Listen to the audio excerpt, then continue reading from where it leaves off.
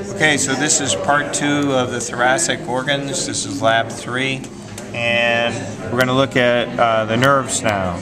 So if we look right down here near the brachiocephalic and the subclavian on the left side, we see a couple of nerves. There's one nerve here, and there's one nerve here. And really, when the cat was first dissected, these two nerves were right next to each other. So they have different names. We have to decide what they are. First of all, we notice that this one's just a little bit bigger diameter. This is the vagus. And this one that's a smaller diameter is the phrenic. But that's not the best way to tell. The best way to tell is to look right up in the neck. We see right next to the common carotid artery, there's a nerve.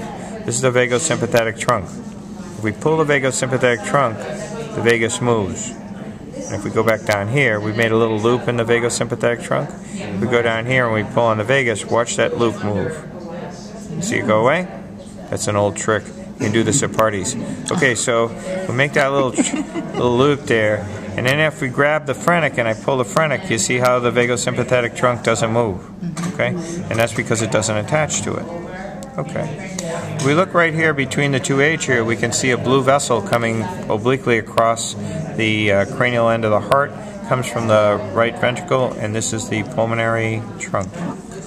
I'm going to move the pericardium out of the way. If we do that, we can see that there is a nerve running right through here, and that's that phrenic that we saw before. And we can see if I roll them just a little bit, that phrenic nerve comes right down here to the diaphragm.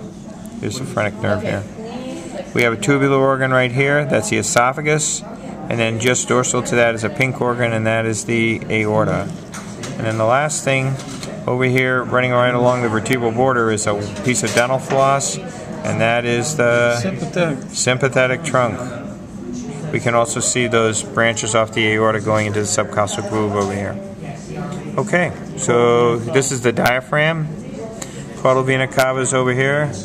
Fortunately, I was reminded that we didn't talk about that.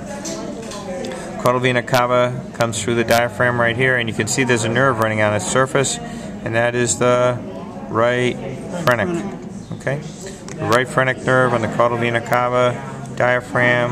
Oh, one more. We got to just show you the trachea. The trachea is up here. You can see the trachea coming down, and it's got cartilaginous rings in it. And then we should probably take a look at the lung.